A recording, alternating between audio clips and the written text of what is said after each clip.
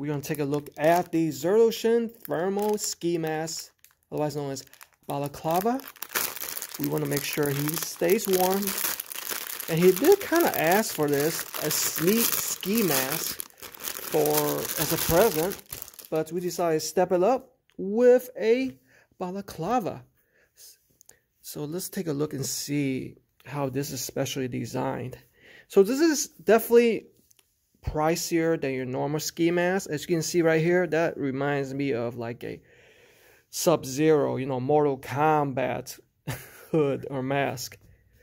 All right, so it's right off the bat, you're gonna notice a breathable mesh vent, and you know these little holes, it reduces the fogging capability that you have, you know, a normal opening, because you have less moisture coming out. It's got a breathable vent for your nose, and no, this isn't approved for, you know, again, this coronavirus, anything like that, or even as a gym mask, because there's no filter or any because there's too many openings and orifice. And it also has a neck vent, you know, kind of acts as a scarf to keep your whole head and your neck warm. There's the ZERDOCEAN logo right there.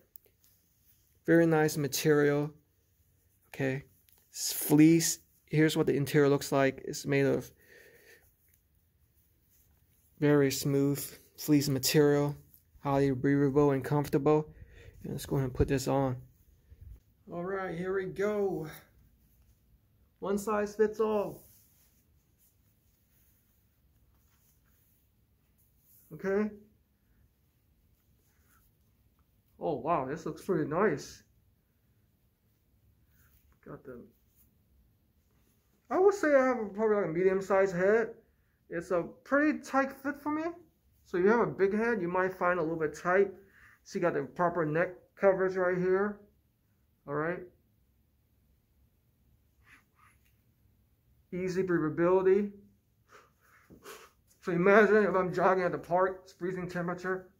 This will definitely keep my head warm, my ears warm.